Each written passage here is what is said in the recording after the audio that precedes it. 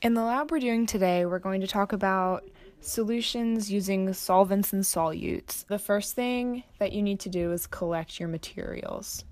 So you're going to need a balance, a hot plate, some distilled water, a thermometer, a spatula, a wooden stirring stick, a beaker, a 10 milliliter graduated cylinder, 4 test tubes, and make sure you label them, some tape, a test tube holder, sucrose, and that will be all. So what I'm doing here is taking a pipette and measuring out 2 milliliters of water into a graduated cylinder and pouring it into each of the test tubes.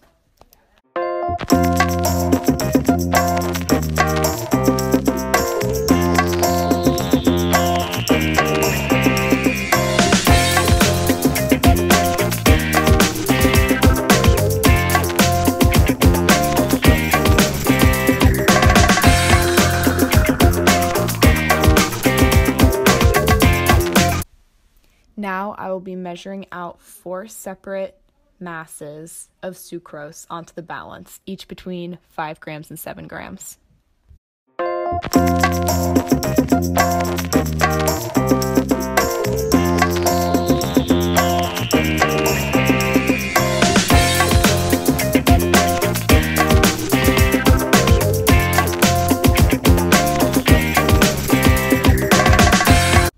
Now I will fill up the beaker 3/4 of the way full to use as a hot bath.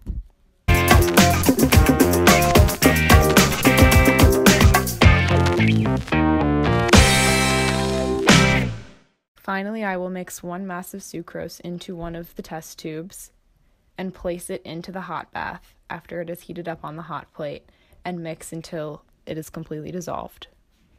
Then I will repeat with each of the 4 test tubes.